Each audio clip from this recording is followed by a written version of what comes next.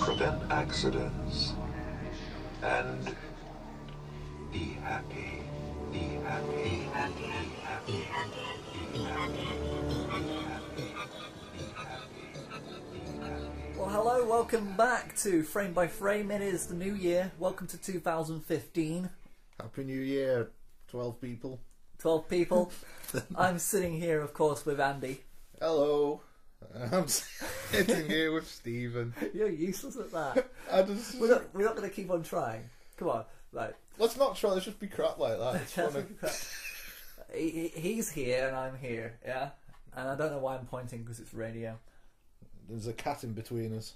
Yeah, and Andy's a little bit allergic to cats, so I'm kind of waiting for him to turn blue. That was me wheezing. That's what that was. I've never tried acting wheezing before. Really? Yeah. I'm not very good at it, am I? It sounds like you were rubbing a pig. That's my prop to make the wheeze sound, this little pig I brought in here. You talking to me? Did you have a brain tumor for breakfast? Then who the hell else are you talking to? Talking to me? I'm funny how? I mean, funny like I'm smiling at you. I'm Peter Binkman. We all go a little mad sometimes. Man that doesn't spend time with his family will never be a big man. Damn! I'm kind of a big deal. First rule of Fight Club is you do not talk about Fight Club. Yeah, baby!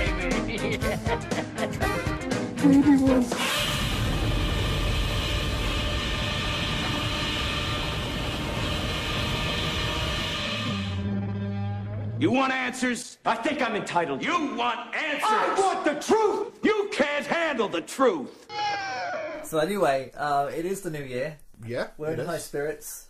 We're still in good spirits, still coming out of the festival. We thought we'd talk about Hollywood's obsession with dystopian movies. Post-apocalyptic.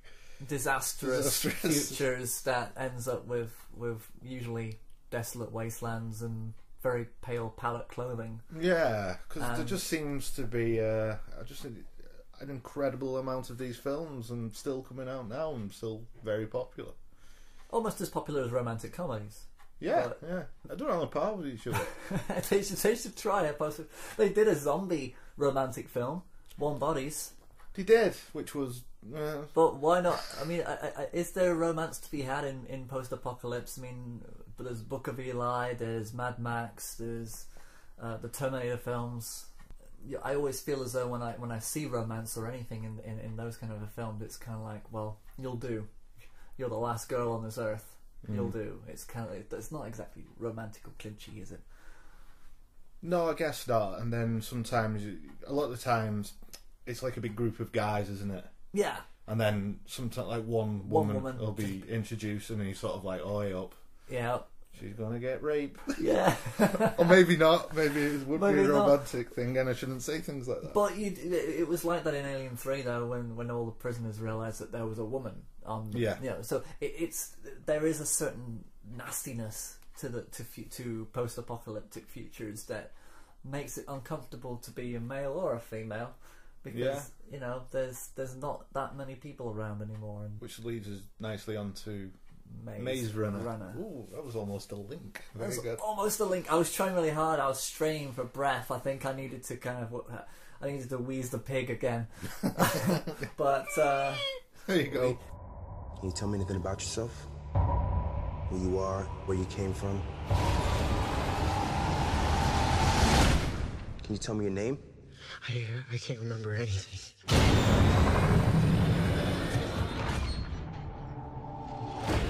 Day one, Greenie. Rise and shine.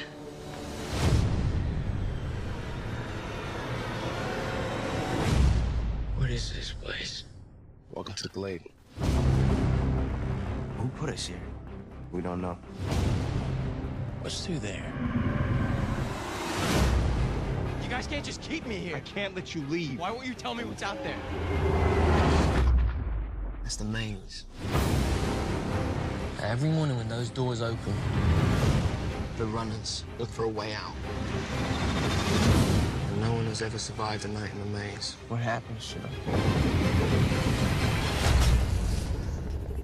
We call them grievers.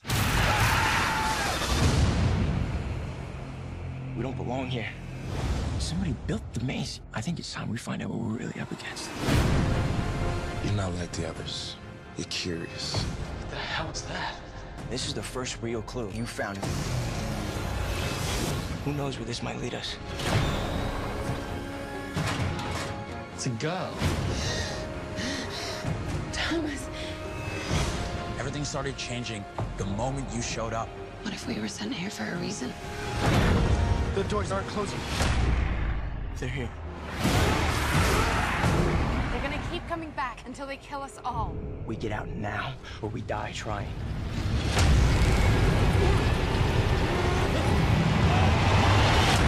You don't get it. We're already dead.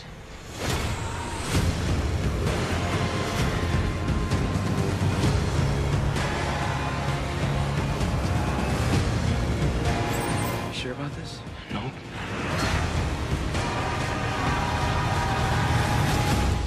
We can't leave. They won't let us.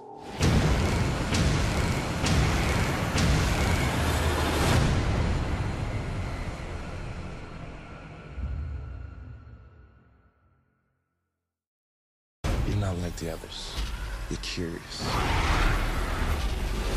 But if you want to stay here, I need to know that you're going to follow the rules.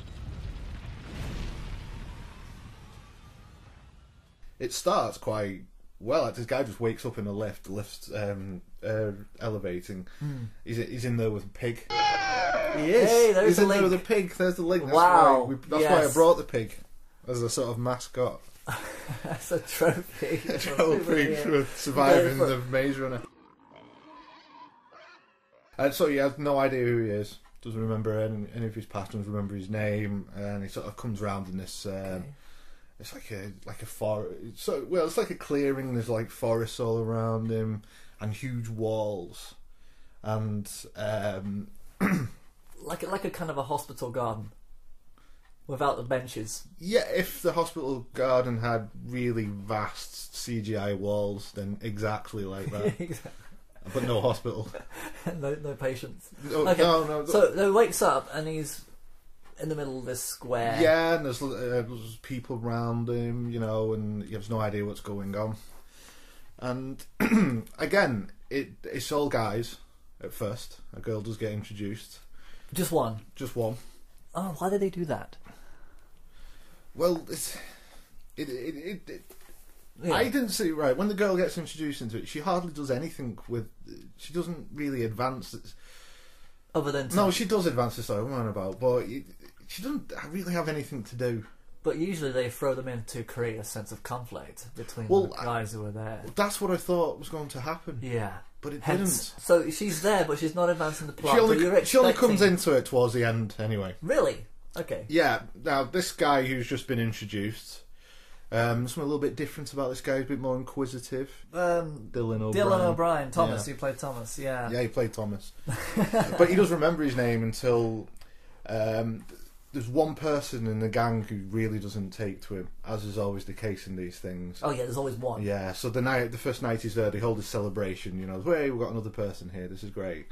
And they're all drinking, and he's a bit of an outsider, this new guy. He doesn't really want to get involved with it. But the main guy who doesn't really like him gets him in, so come on, let's have a bit of a fight, you know, and they're all around. Thomas, it's the Val Kilmer, Tom Cruise, Top Gun thing. You're dangerous. Yeah, exactly. Yeah, and then they end up hugging at the end. I'm sure. No, not at all. Okay. No. But yeah, so he gets impaled with a spear. The bad guy. Yeah, the guy we don't like. Yeah, well, he's got his own little story arc where he just cares about everybody there, and he doesn't want things to change. Oh right, well, you know, they survived for 3 years. Why, you know? Yeah, why change it? But this Thomas guy wants them out of there. You know, so we need to get out. You know, this is not how we're supposed to live. We need to get out. So he doesn't like him for those reasons. But there's two people, and they're called Maze Runners. Now, what happens every morning? These huge walls surrounding this like sort of nice little clearing and forest area. They open up, and inside is like a labyrinth. Okay. Inside outside the walls. And these maze runners have mapped the entire labyrinth, and they've run it every single day to try and find a way of getting And out. then it closes. At night time it closes, and if you get... No one's ever survived a night on their own. Okay. So that's said very early in the film, so you know that at this one guy point Thomas is going to get... and survive a night out there, isn't he? Yeah. And there's these sort of biomechanical beasties that are out there. I forget what they call them now. It was like a word that you make. They're like sensory devices, kind of. Yeah, there's a word. Anyway, it doesn't matter. But yeah, insert the word. Okay, insert word. The Grievers. Okay. And they're quite scary type CGI monsters. It's all CGI. And and they have an injector, and they call them getting the sting. So if you get the sting, it basically puts this chemical in them and drives them insane. So I think Thomas's first day of being there, he comes face to face with this guy who's sort of like, it's your fault. Why are you here? You shouldn't be here. And attacks him, and he runs away, and they have to basically throw him into the maze at night time and get him deaded. Okay. Yeah. So anyway, that's kind of what the film's about. And start them getting out of the maze and try, the equilibrium being that they're used to it. They map the maze. They're not really interested in leaving the situation. They keep on getting supplies from the ground, from the elevator. The supplies come up with that. Did they ever do anything with that? Did they try to go down to find out where? It is said in the show that if they've tried that, but the lift doesn't go back down if anyone's in it. The moment no one's in it anymore and it's level, it goes down. But if someone went and sat in it, it wouldn't go down. Yeah, but it's interesting because they could have found interesting ways to winch someone slightly above it. Yeah, or maybe cut this, something out the flooring and then just gone down the chain. Maybe, yeah, I don't know. Maybe that's it. Could have had, maybe that would be the sequel. Chain Runner. Well, I don't know if it. I think it was. I think it made enough money to.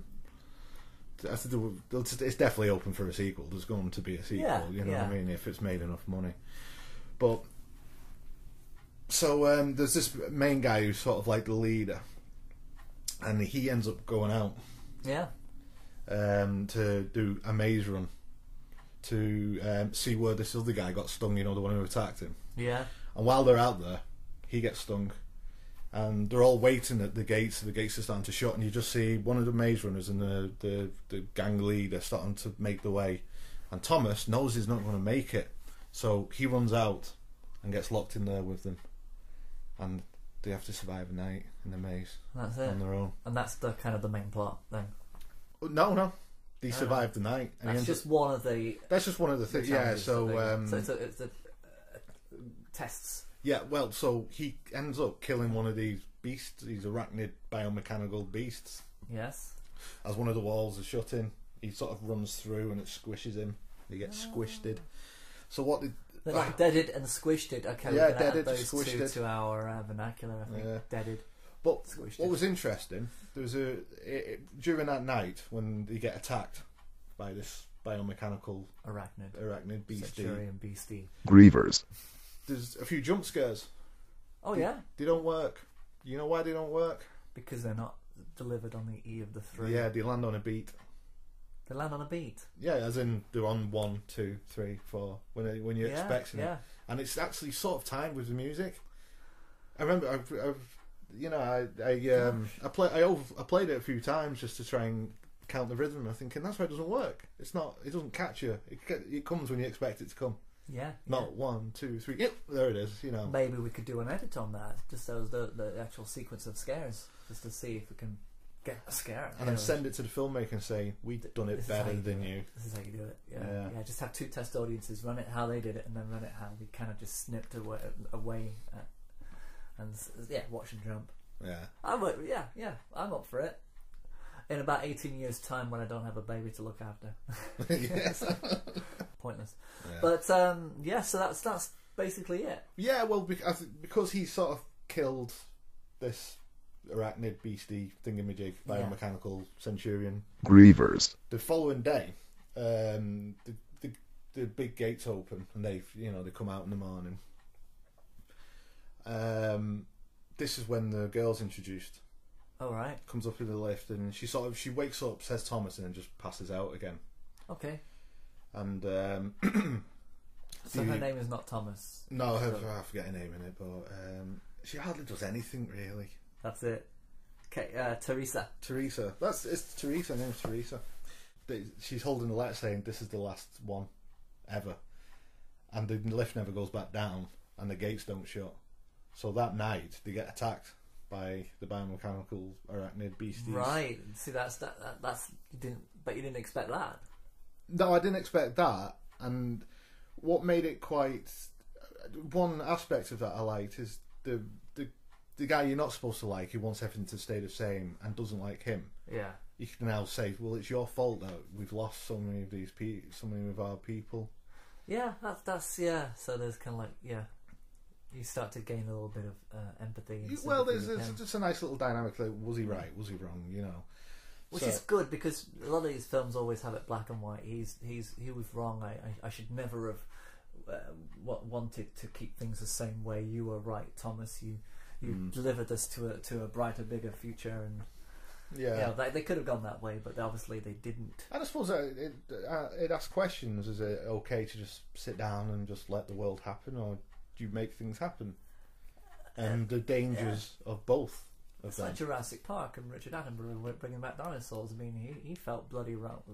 He felt bad as well. So we for should doing that, for messing with But it's like, why mess with things? Interesting. You're looking forward to Jurassic World? No, I'm not. I'm really not. No, I'm not sure about it. I'm not interested in dinosaurs anymore. I mean, what have you got against dinosaurs? We have learned more in the past decade from genetics than a century of digging up bones. A whole new frontier has opened up. We have our first genetically modified hybrid. You just went and made a new dinosaur? Probably not a good idea. Well, I don't know, because now they've got some new research saying that dinosaurs actually were feathered. That they all had feathers. Yeah. So all of a sudden there's this new camp of dinosaur enthusiasts that's going to be angry if the dinosaurs are not anatomically correct and complete with. But you know what feathers. they've done though, don't you? They've made a super dinosaur. They're compiling DNA from different dinosaurs, and there's human DNA in there, and DNA from other things. Isn't that like Godzilla kind of a? Yeah, and they've made this super dinosaur. Is this the Americas? And that's going to go right, isn't it? Yeah, of course. Why did they do this? Why did they do it? They do not realise that, this is not a good idea. I mean, this is why they do it in movies, because they don't want people to do it in reality. I mean, Dollar the Sheep was a low risk factor when it came to cloning and splicing genes, and I'm so glad they didn't do a human version of that sheep, because that would have been weird. But I don't see why they need to make the nastiest, biggest dinosaur and expect us to understand and appreciate all the ones who are actually running for their lives because of it. But my beef with Maze Runner, right? Okay. let's leave Jurassic Park well alone for now, because but you've got a beef. I've got a beef with it because okay. I don't think I've explained it perfectly well, but finally they get out, right? Yeah. And you find out that this has been a test. These group of people, there's been a virus that's attacked humankind's minds. Okay. Right, or I should say that the whole world's been bleached out by the sun.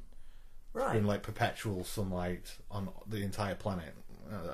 Perpetual sunlight. Yeah. In other words, the Earth isn't spinning anymore. The science is off with the way they explain it. Right. Perpetual sunlight. Yeah. Yeah. Okay. And so it's basically sand, it's desert. The whole world, as far as you can tell by this, is desert. Your typical dystopian desert, right? Right. But there's certain people didn't. Oh yeah, and like I said, these was a virus that attacked the human brain that sent them all crazy and mad, and but a certain handful of people didn't get it, right. And these were special people. Now, for reasons I don't quite understand, these special people they decided to test. Okay. So they've gone through a series of tests, which one looked like they were being drowned, but they survived that, and now this test is this maze. Is to get out of it, you pass the test, right? Okay. First of all, if you've got this group of people that are special, why try to kill them? Why not medically find out what's different with them? Medically do it, yeah. And then introduce it to the population. It would have been a boring film, but it would have solved a few problems. Yes, and but my other beef is it's the world, as far as it's explained, as deserts. So how the hell have they made this, which is an incredibly vast, complicated maze, which changes every single night, with its own sort of biosphere? Yeah. Because it's lush greenlands. It's a biotope of complete... of everything that they want. So in other words, their priorities are, instead of actually trying to rejuvenate the Earth with this kind of... with this biotope, this environment to find, to re-establish life on Earth, they're using it to challenge special people, to see if they're worthy of something. Yeah.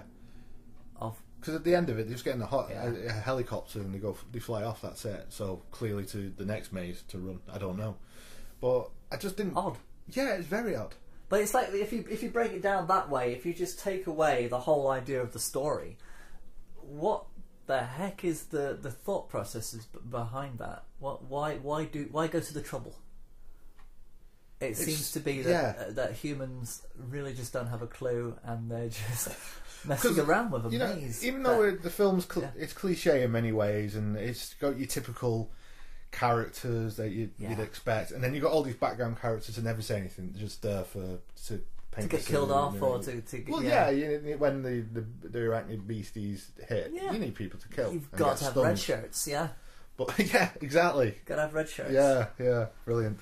But I was kind of enjoying that. But when I got to the end, and it had been a test, and it's like they're waking up. It was a dream. Yeah, and they get told this by on a video. You press the button, and a video comes on, and a woman's telling there's all these people are dead behind her, and she shoots herself in the head at the end of it, which was nice. But, so at the end of it, I was kind of like, oh, that's how you chose to end it. Yeah, so and I just don't get how they've done it. And it had its own sort of weather, but outside this maze, which they can run in a few hours. Yeah, it's just complete. This kind of reminds me of Lost, in a way. Why go to the trouble of having that whole underground bunker? Why have that whole camp of people on an island? Why have the temporal thing? Why go to such trouble, and then nothing is ever explained, and there's no reason for it. It's just like somebody has an idea for a maze, and they think, wouldn't it be cool to have people running around this maze? Because it's based on a best-selling book, as everything is. But let's not worry. But maybe there's something that they missed from the book, and maybe because a lot of these stories. These apocalyptic stories are coming from books at the moment. I mean, there's the Maze Runner, there's Divergent, the Hunger Games. These are three obviously going to be successful series of books, or already established successful stories that probably all have that similar. Something similar is that there is something going on, but yet it's not really a logical way forward of thinking. Yeah. They've either gone back to the Stone Age, or they've just completely lost it, gone mad, and decided to build giant mazes to have people running around for no reason whatsoever. So it is fascinating how there is a kind of a link to a nonsensical idea, but it's all based on the one idea that wouldn't it be cool if, and then just populate it with characters, and then let's not worry about explaining it. And because everything that tends to come out of Hollywood, it has to be a series of films now. It can't just be a standalone film and think, that was really good, leave it alone. It's like, no, we need to... It's almost when they're writing these films and making them, they're thinking of the sequel and the third one already. There is fear there is and we're not talking about our positive fear of actually doing creating art for art's sake. There's a fear in Hollywood of not having a follow-up success, and so they have to cultivate things to make them fit the series idea. I mean, the Hobbit films. I mean, nobody really wants to have 4 Hobbit films, but there they are. 3 Hobbit 3? films. Yeah. I thought they made 1 into 2 parts. Was that part 2? Part 2, yeah. Because Guillermo del Toro was originally doing it, and he said there's a part. There's a prostitute in the Hobbit. And they thought when they get to the prostitute bit, that's a separation that they can do between 2 films. Right. And Guillermo del Toro thought it was a good idea, and I trust him. But not splitting the second one into 2. I don't know. I've not seen Battle of 5 Armies yet, and by all accounts, it's the best of the 3. That's probably, what everyone's saying. Yeah, from what we've heard. But everyone has said, I won't go back and watch that. I'll watch the Lord of the Rings films again, and will not go back and watch the Hobbit film. But it's because there are all these sequels being spawned for all these films, and the problem is if you know that there's going to be a sequel coming up. It's like in Divergent. I've just watched that. I knew that she's going to survive. Yeah. I knew that the guy who she falls in love with, I know that they're both going to be jumping on a train at the end. It's very predictable. And probably with Maze Runner, I'm taking it that Teresa and Thomas are alive at the end of this.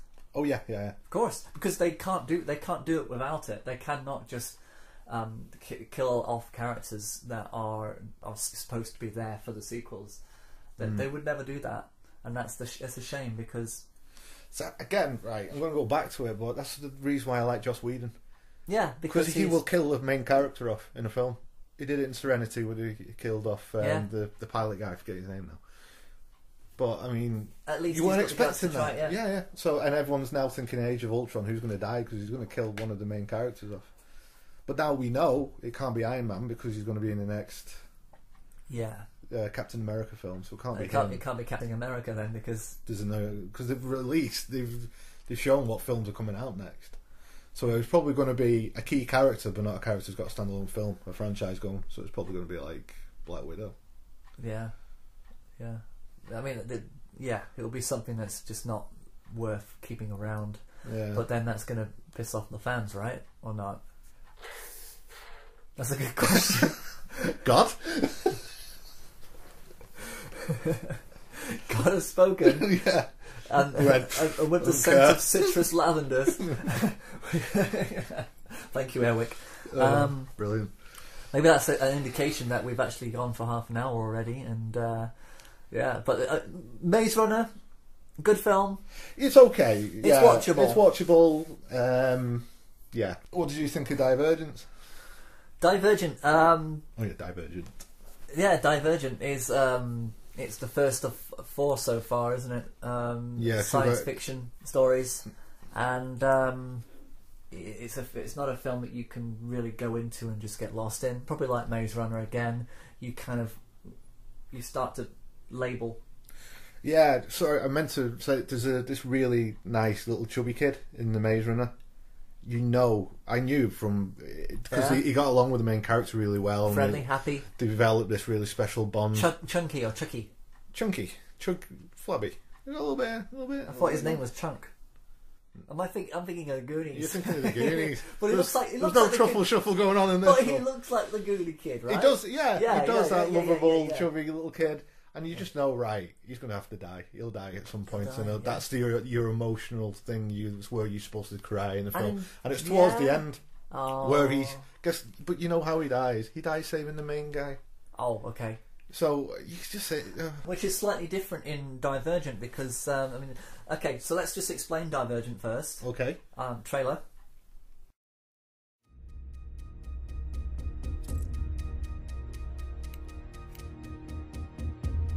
You nervous? For you? For your test? No. I was terrified. The only way our society can survive is for each of you to claim your rightful place. Today you will take a test that will help you discover who you truly are. The future belongs to those who know where they belong. You ready?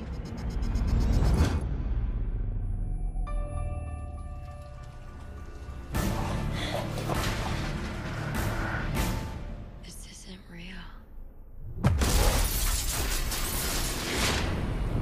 Your results were inconclusive. This was supposed to tell me what to do. We're supposed to trust the test. Didn't work on you. They call it divergent. You can't let them find out about you. They're always watching. You have to hide, or they'd never expect to find you.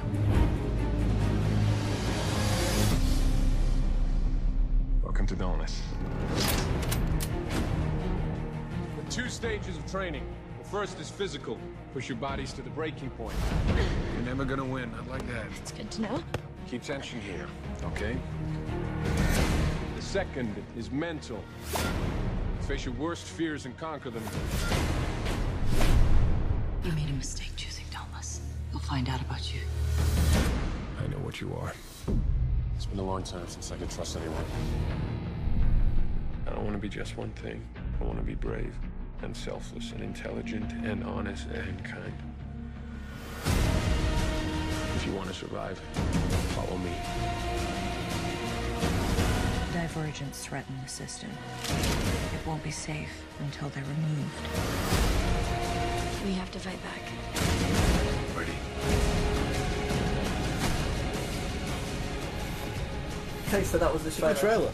Yeah, I like that. It was short, sweet. Yeah. Not as long as the feature. That's how I like my trailers. It's kind of like a taster for the main film that makes me want to watch it. You could even say that it's a teaser. Yeah. I feel slightly teased. Ooh. Okay, so Divergent, it's a series of films, it's science fiction, it's a dystopian future. The Romanian population, whoever they are, wherever they're from, obviously they're in America. Yeah. And they've been split into different, depending on their emotional pathways. So you've got the ones who are caring and giving, who love the land, who work the land. You've got the ones who are the thinkers, who are kind of like into the, I guess they're into the politics and the structural. They're kind of like, they're almost like the showrunners. Yeah. And then you've got the humanitarians, I think. You've got humanitarians, and then you've got the rebellious. What were they called? They were called rapscallions. The Bangles. Hang on, I've got to look it up already. Oh my god, what were they called? Ragtags. Hang on. Do run. Do run. Divergent. Hang on. I've got to get this right because it's going to sound really crazy. Dauntless. Of course. Yeah. Which straight away made me think of Slithering House. All of a sudden, I'm in Harry Potter. I'm thinking, there's going to be like a sorting hat. So this is going to be a girl who lives in an ordinary family, an ordinary house, plain clothed. It's America's practicing communism, even though they reject it. Kind of a feel to it. And of course, it's her turn. So we're looking at the story through her eyes when she decides when she decides to choose the faction that she's going to stay with. And if she goes to a faction where her parents are not, then she will not have contact with them again.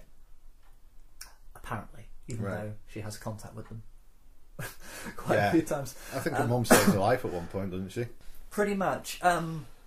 So she's got to make a decision. She doesn't know what to do. Her brother is also. It's his turn to also choose his faction. I'm just going to have some water before I die. I've nearly smashed this bottle already. Yeah. It's Matterfine H2O. Matterfine H2O. It's Kirkland natural spring water, courtesy of Costco. Other natural spring waters are available. Glasgow tap water. So it's the main girl in this and the brother. They're both going to choose their faction. He's pretty sure where he's going to go. He's a thinker. So he's going to wear a blue tunic. That's all I know. I can't remember what he really is doing, but it's kind of a political thinker. And they all have this ceremony where they all sit there with their parents, and their parents groom them and say, we're ready to let you go, whatever you decide. But before that, they are tested to figure out if they like a sorting hat tells in a way, like Harry Potter. Yeah. They sit in a chair, and pretty much they get told by the process of the test who they're best suited for. However, the girl, when she sits in the chair, she gets she gets pulled out, and the woman who's actually testing her tells her, just say that the test was inconclusive. It didn't work for you, so you're just going to have to use your own instinct and choose. So she uses her own instinct and chooses Dauntless. Right. Because we see her clocking them in, when they're running off the train, and she's thinking, there's something that's drawing to her and to that group. And she likes trains and she likes jumping from them. Jumping and rolling around and being Stomp. I'm surprised they didn't actually have members of Stomp just doing little dance numbers throughout that film, because that would have been quite entertaining. So her parents are obviously distraught and disappointed. They're not allowed to mix with each other, apparently. It seems as though that whenever you see one group, they're not really mixing. Which is strange, because this is a post-apocalyptic world, and the best plan that they've come up with is to divide everybody into labels, into boxes, and give them a colour, and that's it. So she joins Dauntless, and it's kind of like this ragtag security force, kind of Starship Troopers. All of a sudden, we're seeing the whole process of her training through her eyes, and. She's exceptional, is she? She's up and down, actually. She's very there's a test before they actually join Dauntless to actually jump down. Yeah, I remember that. But the jumping on the train, she's a bit crap at, and once she's on the train, she meets a friend who's the girl. But as soon as people start talking, you know who all the main characters are, and they just all start coming out. And there's Luke Goss from Bros, who seems to be running the joint, who's okay, now I have cramp. This is a very entertaining episode of Frame by Frame, where I'm... You've got a new baby, should be used to sit in the same spot for hours on end. Let's just pretend I'm doing real dance right now. Okay. Yeah. This is great. Okay. Cramp gone. Luke Goss. Yeah, Luke Goss. He's the main guy who's a bit of a hard ass, and good in Blade 2. Was he? Yeah, he was in Blade 2. Luke Goss or this guy? No, Luke Goss was in Blade 2. Oh, really? Was he? The main. Have you seen Blade 2? I vaguely. It's the best Blade film. It's a really good film. No. Right. Yeah, the main bad guy with the big chin. Oh, really? Chin thing. Yeah, that's Luke Goss. You wouldn't tell under that. No, do you know what? It's amazing how sometimes these pop stars just give it a go, and they do quite well, and then you never see them again. Yeah, because Guillermo del Toro directed Blade 2, and they had him back for Hellboy 2. Oh, well. Right. And I think when a director can see something in someone, I think you're right for this. But he never gets picked up for anything else. No one else used to be able to do any good with him. They're not seeing anything. That is, when will I be famous, I guess. But yeah, this guy who looks a lot like Luke Goss, who's not Luke Goss, is running the joint. And then you've got Pretty Boy, who is the kind of like the supervising guardian of the Dauntless newbies. Right. And he's taken his shine, obviously, to the new girl on block, who's now calling herself Triss, because she wants a cool new name, and she's chosen that. And then they just go through all this kind of testing. It's kind of like so it's like Starship Troopers, pretty much. Which, there's so much in the movie is about them just kind of like trying to shoot guns, trying to get better at shooting guns, hitting targets. Right. And of course, because it's a dystopian future, they're able to do it under the landscape of wrecked buildings and beautiful architecture structures that have just been demolished, and they live a life in ruins. And it's interesting, but it's kind of like, well, where's this all going? You're thinking, well, why are we interested in this? What's to do with all the factions? Why is Kate Winslet wearing that weird hair? Wearing that hair. That's all I remember, because I watched the film quite a while ago, and that's all I remember from the film was her hair. Yeah, I think I'd prefer Gary Oldman in the role, to be honest. It would have been better. Yeah. I would have liked her. She doesn't play hardcore, tough lady very well, I don't think. No, it's not her calling, is it? No. I didn't really believe that it's an odd role for her to take up. It's like Ashley Judd as well. And, but I've not seen her in a lot recently, so maybe she'll just take what's given to her now. Wow. Then tweeting. She tweets. That's it. Yeah. People make a living out of that these days. Apparently so, and most of them are actors. Yeah. But so she was, of course, she played the mother, and Carl from Ghost, the bad guy from Ghost, played the father. I haven't seen him for ages. Yeah. And I kind of thought, well, it's a shame they didn't expand his role. He was just kind of a throwaway part, which is a bit of a shame.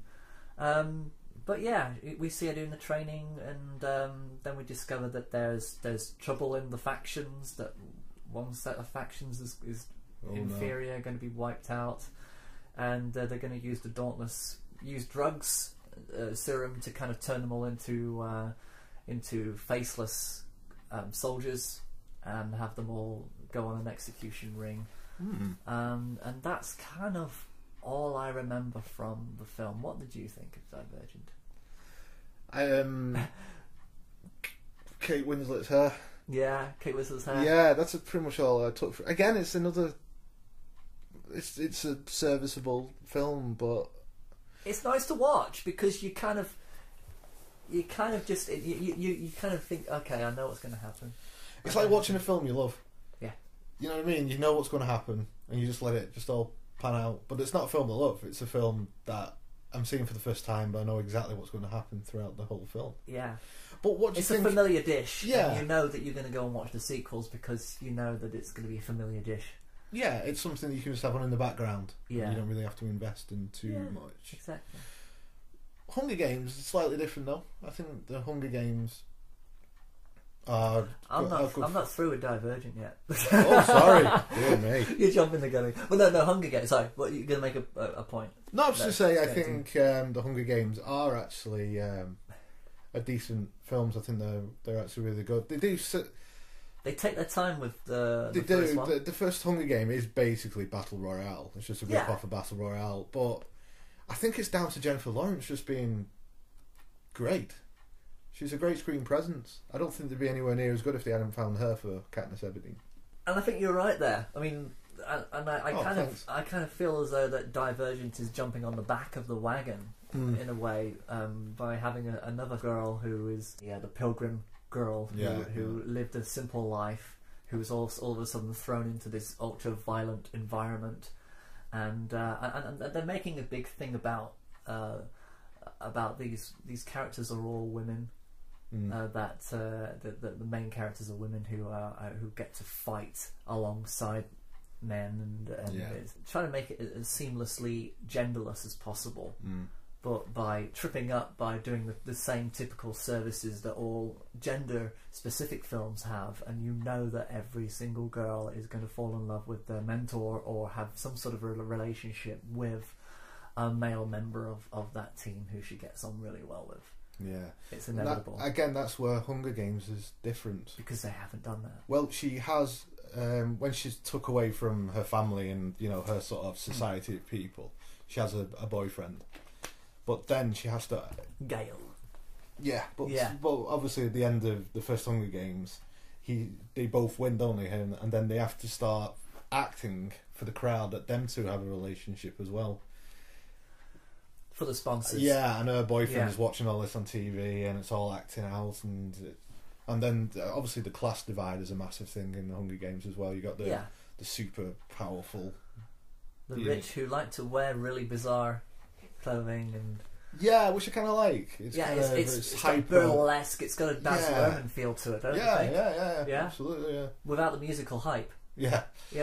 But I like that. Yes. I think you're right. Hunger and it's Games... talking a lot about how we see celebrity and how it really is, and it's what Running Man didn't quite run with. The book did.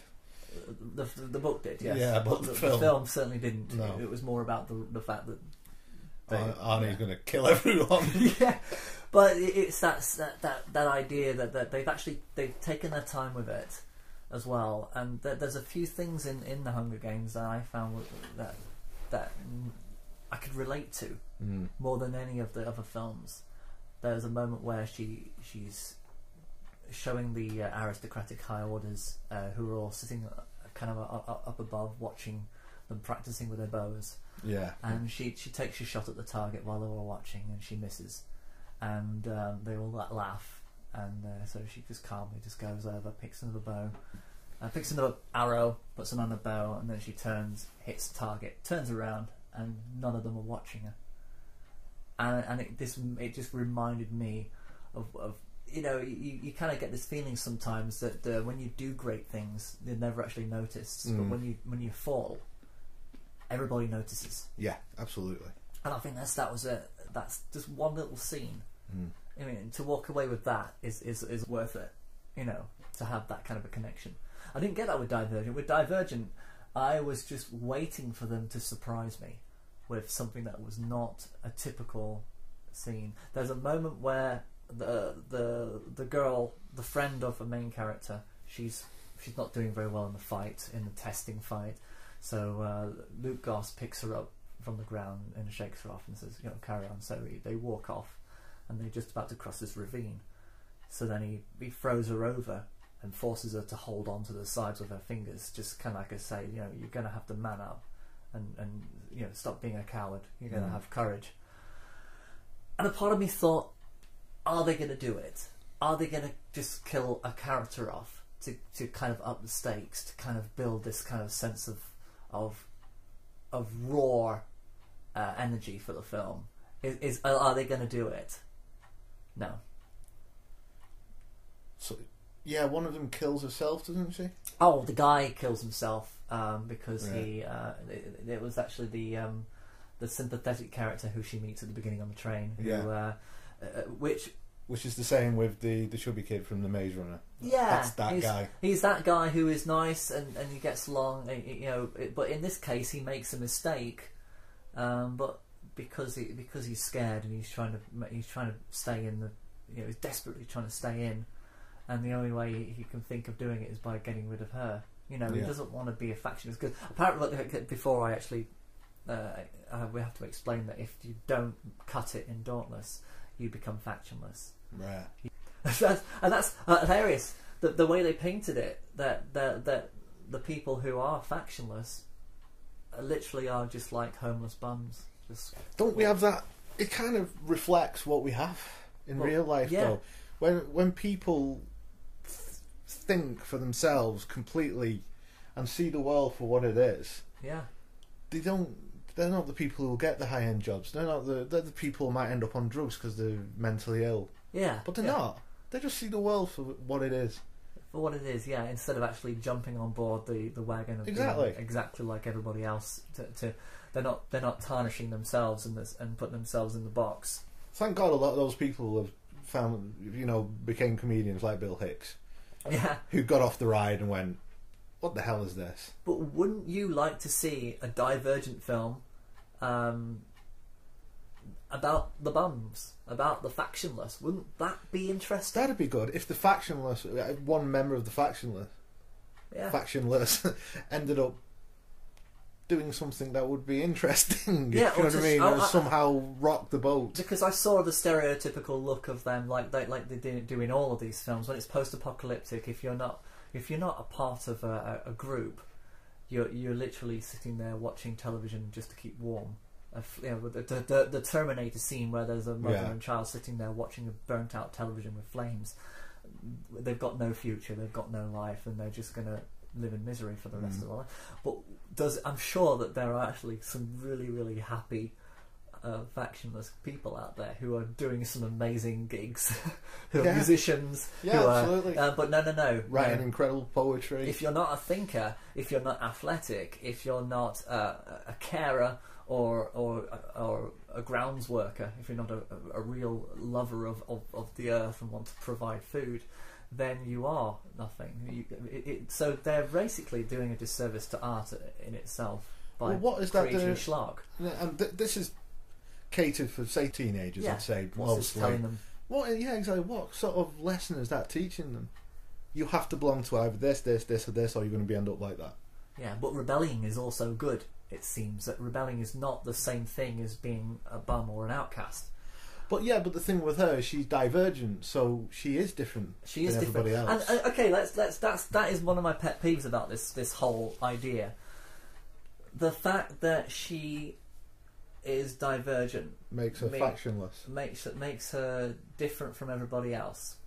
And the idea of the film is that if the test doesn't reveal which faction you are, then isn't that the machine? Isn't that a technical error of the machine?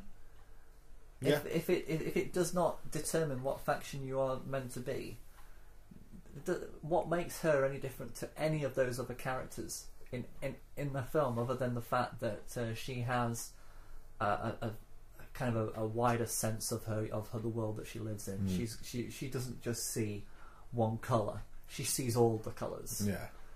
But it doesn't make her superhuman, it doesn't make her a mutant, it doesn't make her dangerous, it just makes her a free thinker. Is that pretty much what it is? Free thought. So yeah.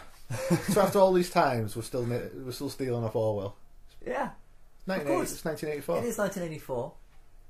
It still is. But yeah, there's nothing new in this film, but it does stamp out. It's the island as well. The idea of the island, having free thought. And having the ability to break free from your, from being. That's what I mean. You must think this, or this will happen. Yeah, exactly. But obviously, the path that she goes on, I'm hoping that they're actually going to kind of explore that a little bit more and maybe shake it up a little bit. But from what I see, it just seems to be just a run-of-the-mill action thrill sci-fi film. Why do you think these post-apocalyptic films do so well, and why do you think Hollywood churn them out? It's a good question. I mean, they are in their numbers. I mean, at the moment, they're the most popular books to be read. They're a form of escapism, but what are people escaping to? It's kind of like the hidden sense of communist or totalitarian regime. Yeah, it's I mean. Star Wars has the same thing, it has you either this or you're that. They love boxing people into groups and sects, but post-apocalyptic films do it more so. They do. The conspiracy theorist in me is like saying it's because they want, that's what they want. Do they want us to? Yeah, they're watching that to say, in the future, in the not too distant future, when a police state hits, we'll be used to it because we've seen it so much in films, and say, well, that's kind of the way it's going to be. We know how to act, and you can sneak it in that way. Yeah, this is like a training video for your future. Yeah. Oh, that is creepy because I mean, tell me what the problems with the Earth right now, with the people on the planet Earth. What are our main problems? Well, I'd say one of the main problems is the 5% of the world controlled 95%. It was 5% of the world controlled 95% of. And there's a great YouTube clip. Find it. It's great. Of this banker who was talking about he was looking forward to the next financial crash because he makes so much money out of it. Yeah. And I remember because she was talking. I forget the newscaster who was interviewing him, but she was taken back by what he said. He was like, "Well," and he said, "You're trying to say that politicians own the world?" He goes, "The presidents don't own the world. Goldman Sachs own the world." Yeah. And the woman was just taken back, saying, "You can't say that." I have a confession, which is, I go to bed every night. I dream of another recession. I dream of another moment like this. Why? Because people don't seem to maybe remember, but the 30s depression, the depression in the 30s, wasn't just about a market crash. There were some people who were prepared to make money from that crash. When the market crashes, when the euro and the big stock markets crash, if you know what to do, if you have the right plan to set up, you can make a lot of money from this. For example, hedging strategies, then investing in bonds, treasury bonds, that sort of stuff. If you could see the people around me, jaws have collectively dropped at what you've just said. I mean, we appreciate your candour, however, it doesn't help the rest of us, does it, or the rest of the Eurozone? I would say this, listen, I would say this to everybody who's watching this. This economic crisis is like a cancer. If you just wait and wait thinking this is going to go away, just like a cancer, it's going to grow and it's going to be too late. What I would say to everybody is get prepared. This is not a time right now to wishful thinking the government is going to sort things out. The governments don't rule the world. Goldman Sachs rules the world. Goldman Sachs does not care about this rescue package, neither does the big funds. So actually, what I would actually tell people, I want to help people. People can make money from this. It isn't just traders. Because in less than 12 months, my prediction is the savings of millions of people is going to vanish. I would say be prepared and act now. The biggest risk people can take right now is not acting. No matter what we do, we are told by something to do something. It's like, you need to have this or you will not belong to this. It goes back to that. And that's what it is. And now we're kind of going back to this whole post-apocalyptic idea that we need to be told in all these films that we have to belong to something. That we need to carry on labeling. Yeah.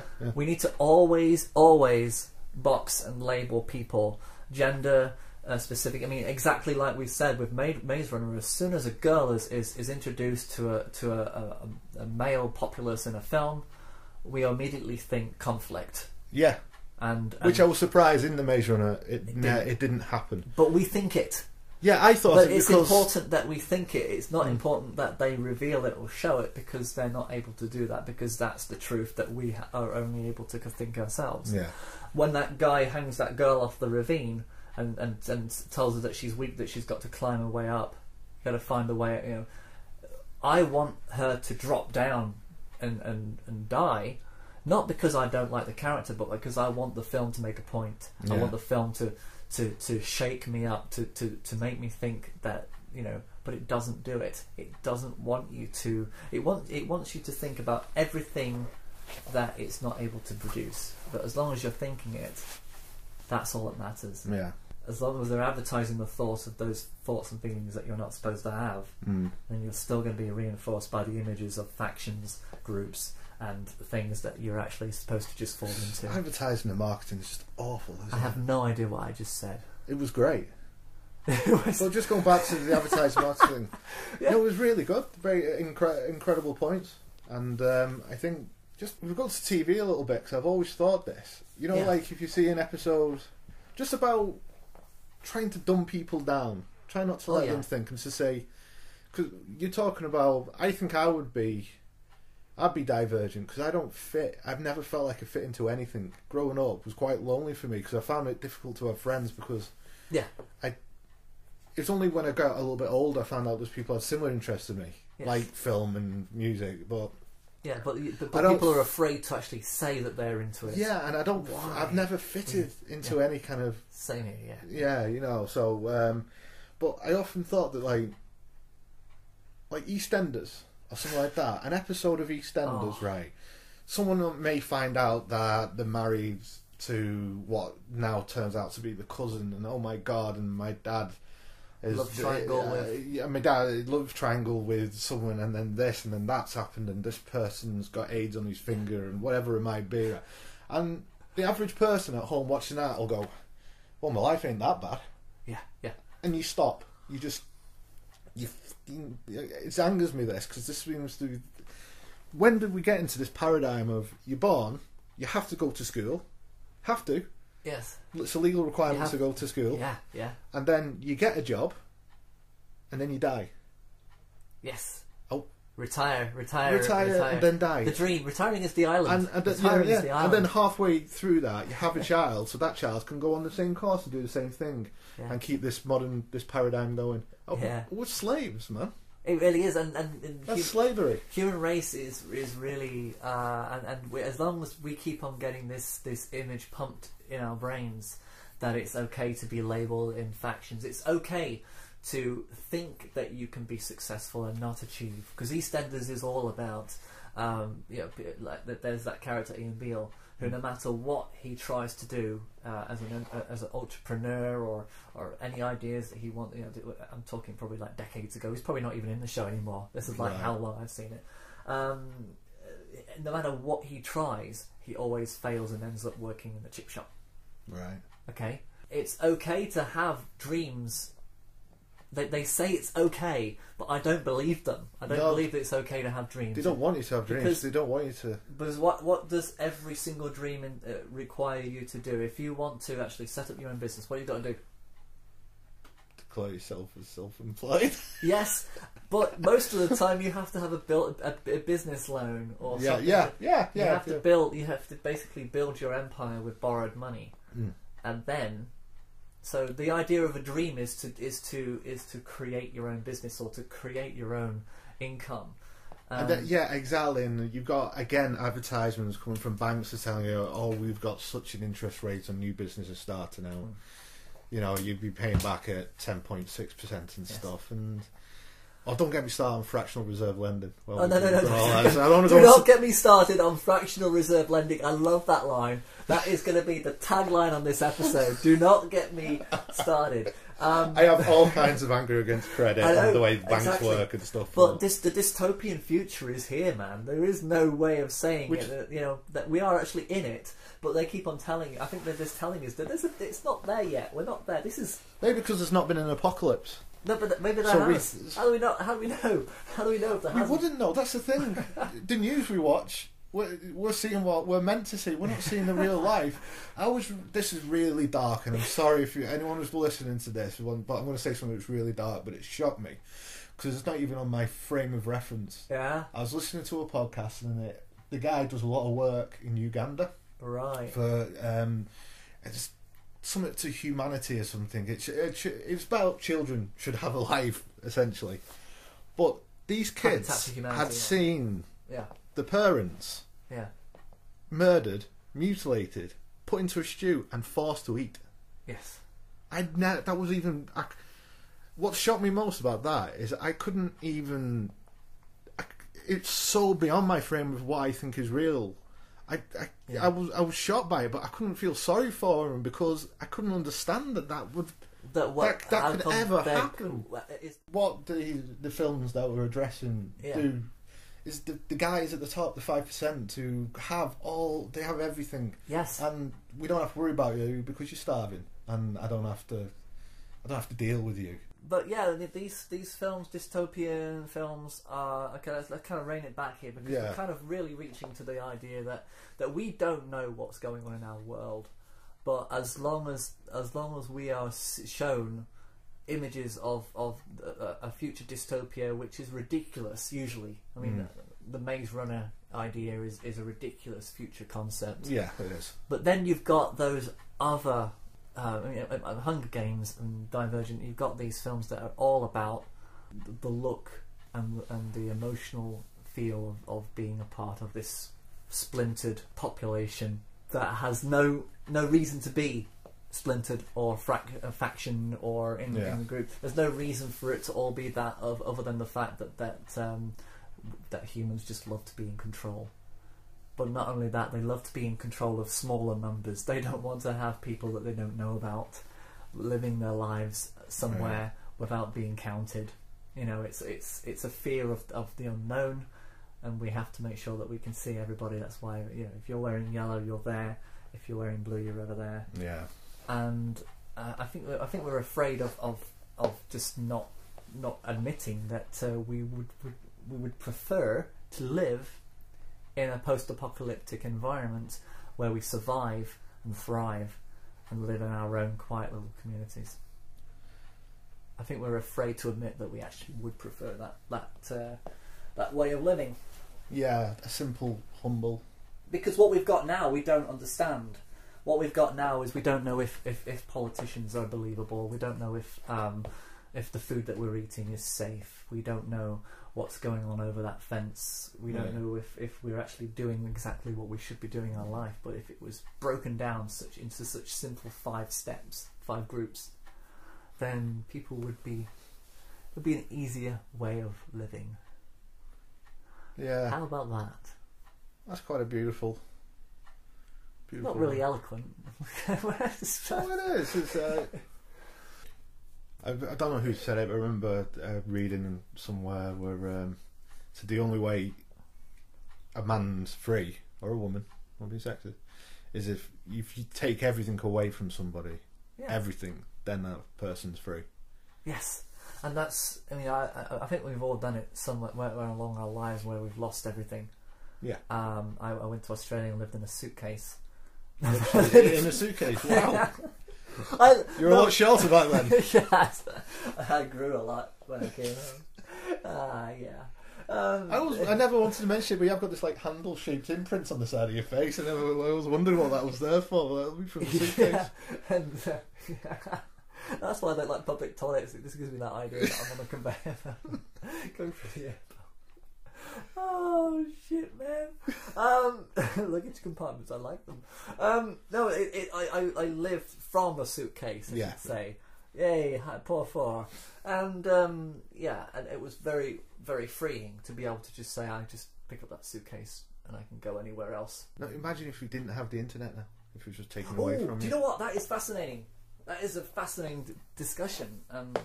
It would take another hour into this show. Yeah, because I think we should probably think about wrapping up soon. Yeah, but in short, nobody would know what to do with themselves. No.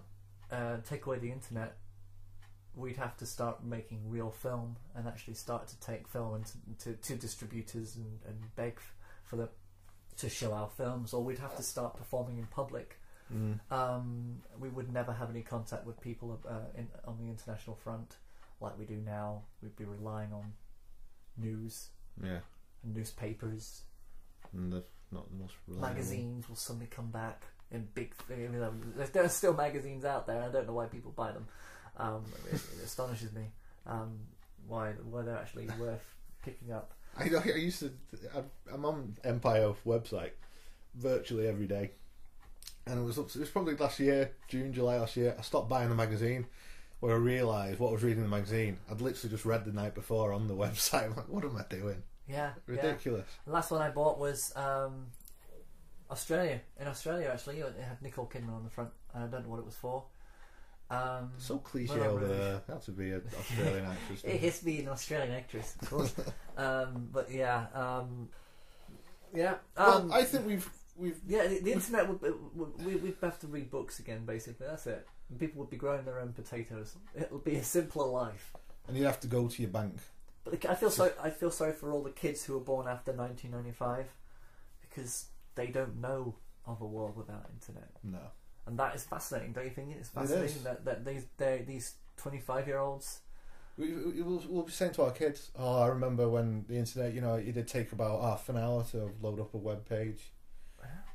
Do you remember that? I remember because I used to be a massive fan of a band called Dream Theater, and I'd be like www.dreamtheater.net. Enter. I go make a brew, come back, and it was probably just on. Yeah, and it was just basic text and images. Yeah. Bad colour design because everybody kind of got excited about colour on the internet, and so they had pink writing and But yeah, the internet, I'd love it to just disappear for a month, just to see how. That will probably be our apocalypse. That would be the internet. It's that enough. would be our apocalypse. That's enough, I think. I think if we lost the internet, right now, you wouldn't be able to pay for anything because everything's done wirelessly now. Yeah. You'd actually have to get cash. You'd have to go to the banks and hope that they've gotten all their systems together. There'd be a big long line outside of banks. You know the bread lines of the 1920s, 30s? Yeah, it'd be like that. Yeah. And banks, by law, only have to hold 10% in the vaults of what they actually say that they've got.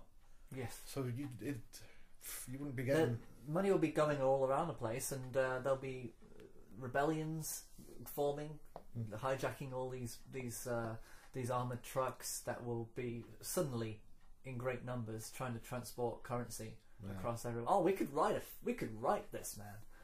Cut this out and keep it to ourselves. Yeah, let's do that. It sounds great. The internet disappears. The day the internet died.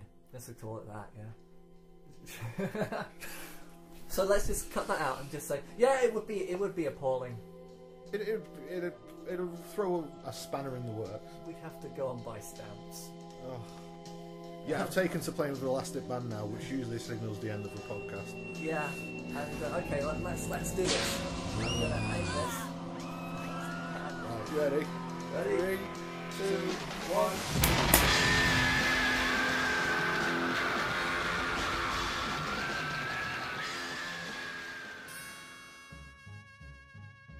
Here at Cinedyne, we understand that there is a time and a place for watching blockbuster movies.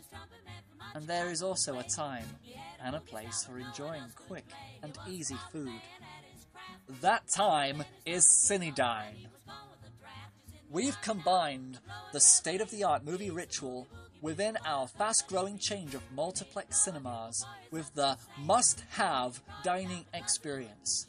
Your attention and enjoyment of popcorn movies is enhanced by 3,000% thanks to our fully disclosed secret ingredient which you can enjoy within all of your favorite food items. Popcorn, hot dogs, nachos with Ed's special liquid cheese, and not to mention our Cinedine menu with food suitable for all ages, religions, and counterculture professionals. At Cinedine, we are proud to use British meat, which is also suitable for all vegetarians, vegans, and diabetics. And for those fussy little children who are ready to sit down and glance occasionally at the screen, every food item contains sherbet of some description. Even our economically sized popcorn boxes are edible. That's right! You can even eat the plates, Dad! That's right, little one. Cinedine has listened, and we know what makes your next movie experience the best one you've ever had. Until next time, that is. Cinedine. Fanatical about food.